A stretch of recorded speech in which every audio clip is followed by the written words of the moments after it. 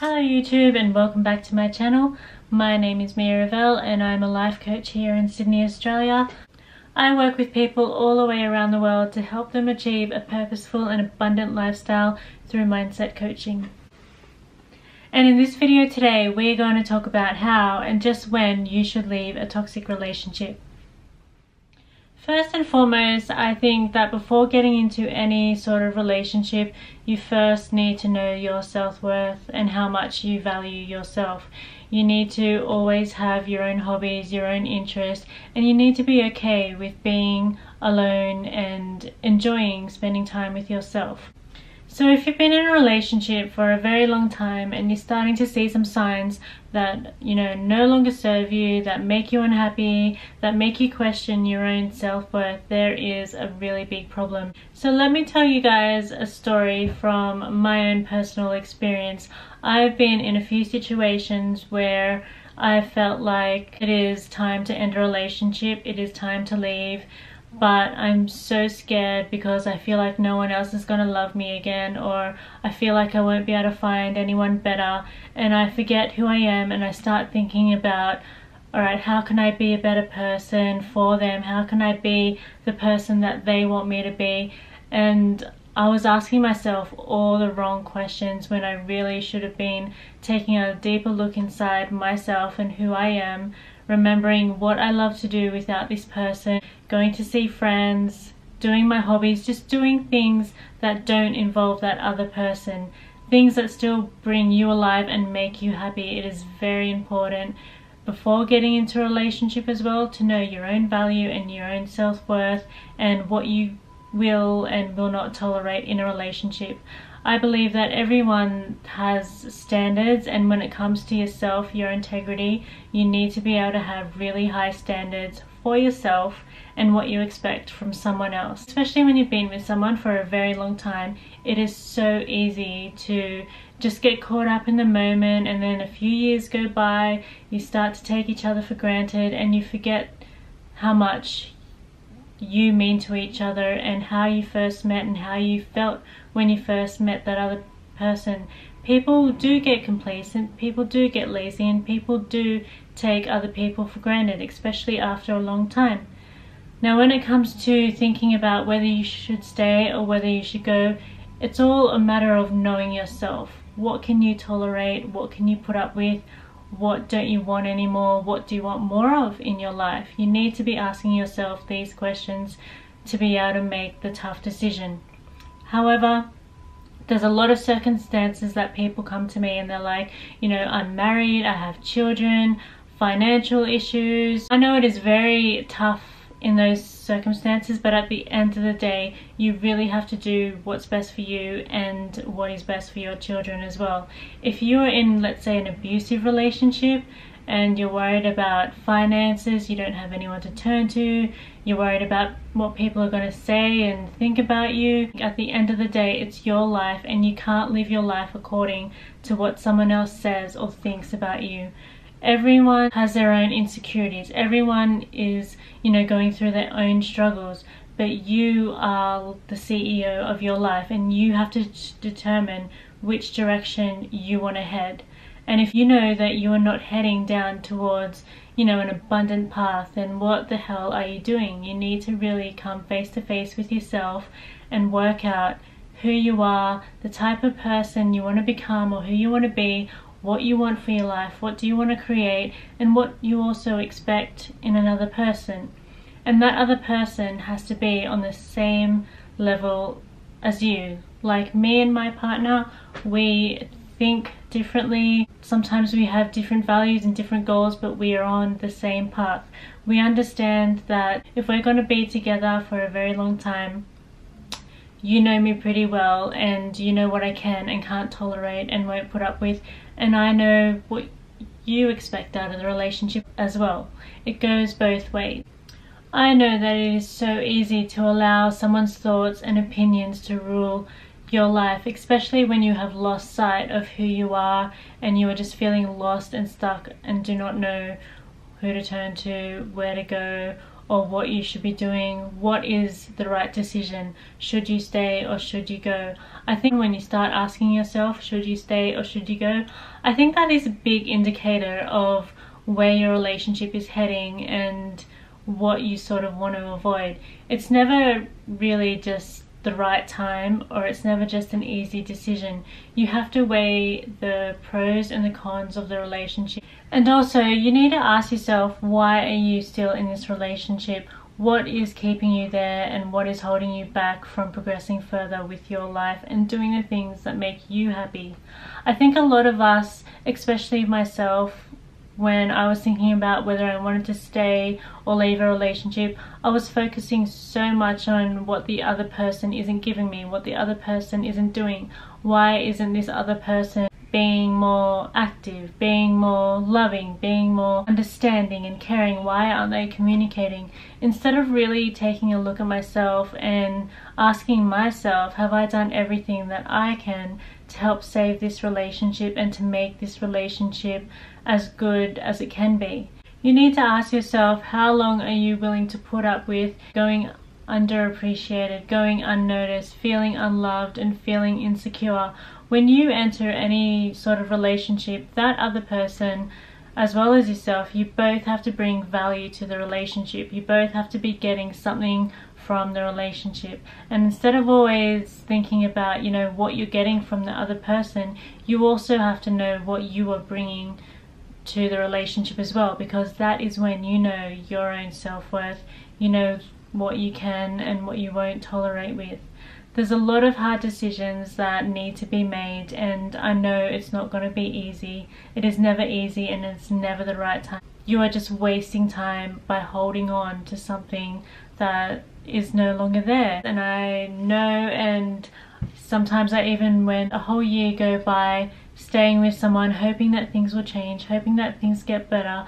But generally when you start to feel a certain way for a long period of time, you sort of get stuck in that bubble, and it gets harder and harder for you to leave. The more you keep thinking about it, the more you keep crying, the more you keep wondering. Everyone deserves to be loved and appreciated. I think one of the hardest realizations in a relationship is that it is over and that it is time to let go and it is time to move on. It is one of the hardest things to come to terms with, because we've grown to love someone over so much time spent together, so much invested in the relationship, and it is hard just to give that all up, because you do think about that, you know, you are a failure, what are people going to think? But this all comes back to you have to be in control of your own life and your own decisions, and you are strong enough to live this life and go through all of the challenges that life has to offer. I believe that you're put on this earth for a reason, and this reason is to make a difference, especially in your own life and to other people's life as well. And in return, you need to hold yourself to a higher standard, that you expect that same level of respect and love and appreciation back. If you are not getting that, you need to rethink about who you choose to be as a partner or as a friend or as a business partner. It comes with every decision that you make in your life. They say that who you surround yourself with is who you become. And if you're stuck with a negative partner or someone that abuses you or talks down to you or doesn't appreciate you, you start to create that world for yourself. And what starts happening is a snowball effect, which people around you are going to pick up on your energy as well. They're going to pick up that something is wrong, and there's only, you know, a certain level of tolerance that people can see you keep going through the same thing over and over. Like in my situation, I always used to run to my friends whenever things didn't go right in my relationship, or I needed advice, or they did or said something, and I'd be crying again and again and again. One of my friends said to me, you really need to think about whether this person is right for you or not. I know you don't want to hear it, and I know you want a quick and easy solution that's just going to fix things and that's going to make everything better. But you really need to start thinking about what's best for you and your life going forward.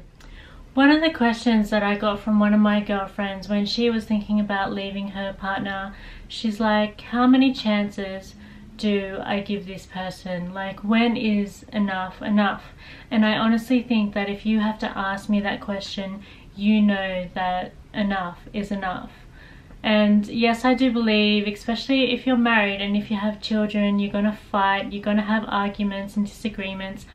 But the way people should fight in a relationship, especially with me and my husband now, we have to communicate everything. And I keep expressing that communication is the key to any great and lasting relationship. Because if you're the only person in the relationship communicating, putting in the work, putting in the effort, you need to really reevaluate, is this person worth keeping? Is this person worth it to stay around? Or can you work things out together, or can you not? These are the questions you need to be asking yourself. A lot of the times I find that people, especially girls, they're like, I've put everything into the relationship, he's not putting in his fair share of the relationship. And at the end of the day, you can't make anyone love you, and you can't make anyone appreciate and value you. That is what you need to do for yourself. And as much as you love someone else and you want the relationship to work, sometimes you have to realize that everything in life happens for a reason. You need to reevaluate, is this relationship worth it? Is it going to serve me in the long term? Can I see it getting any better? Can I see from him that he's putting in as equal amount as effort as I am? And you know what? Sometimes the other person is matching your effort, but there's just not an agreement on what you want from each other and how you want the relationship to go. I believe that every single relationship should have goals that they need to maintain and strive for. I do believe that there needs to be some sort of common ground and some sort of understanding in the relationship, because without that, the relationship is bound to fall apart.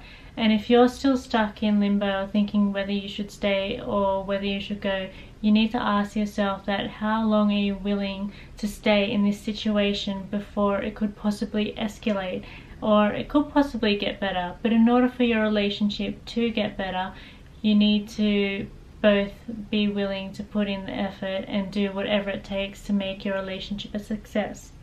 So you may have or may not have seen a video post that I did about a year and a half or 2 years ago on domestic violence. And for me, in that situation, for a very long time, I was a girl thinking about whether I should stay or whether I should go. I think in that relationship I got so caught up in trying to please someone else, in trying to be that girl that he once fell in love with, the girl that he said, yes, will you be my girlfriend? You know, you try so hard to please someone else that you lose sight and you lose focus of what you're trying to achieve for yourself and your own life. And it is very hard when it comes to that decision of whether you should stay or whether you should go. For me, my girlfriends, my closest girlfriends and my sister played a big role into helping me see the bigger picture and what was going on.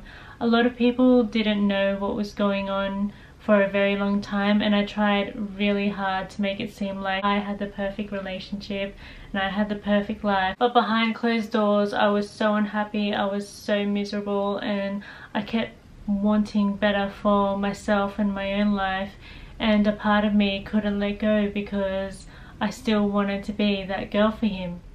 And sometimes it does take reaching out or confiding in a friend or a close family member about your situation, what's going on, because the people closest to you want the best for you, and sometimes they can see what you can't, and they will help steer you in the direction that you should be on.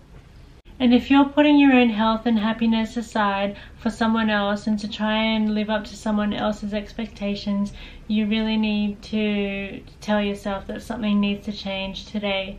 Something needs to change in you and in the way you think and the standards that you hold for yourself. They say that the definition of insanity is repeating something over and over again and it's not working. You're not getting the results that you want. So you don't want to be one of those people that goes round and round in circles time and time again, only to realize that a few weeks, a few months, a few years have gone by and you have achieved nothing in your relationship and in your life.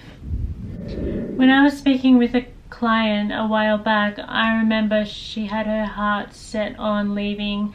She knew that nothing was going to change in her relationship, and she knew that she deserved better and wanted better and just needed to go. However, her other dilemma was, if I leave him, he's not going to know how much I love him and how much I do value the relationship, but it's just not working. I think what you need to remember is that you can't make anyone see what you see. You know how you feel, you know what the relationship meant to you, and that is something that no one can ever take away from you. And despite how the other person is feeling, you may or may not get a reaction that you weren't hoping for. I know that people worry about, if I break up with them, what are they going to think of me? Are we going to be friends? Are we not going to be friends? Like, what is the last impression that they will have of me if I decide to walk away?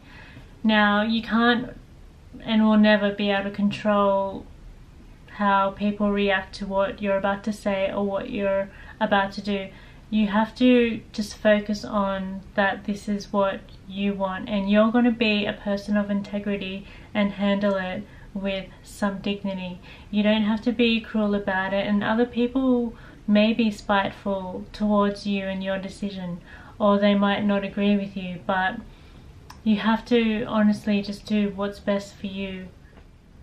You have to understand that you cannot control other people's reaction to you and what they're going to say about you or even behind your back, and you're not always going to please everyone else, and some people might think that you're making the wrong decision.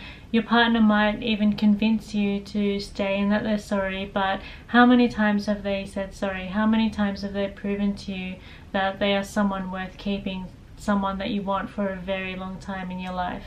You don't want to be wasting time, and you definitely don't want to devalue yourself and what you're worth in a relationship.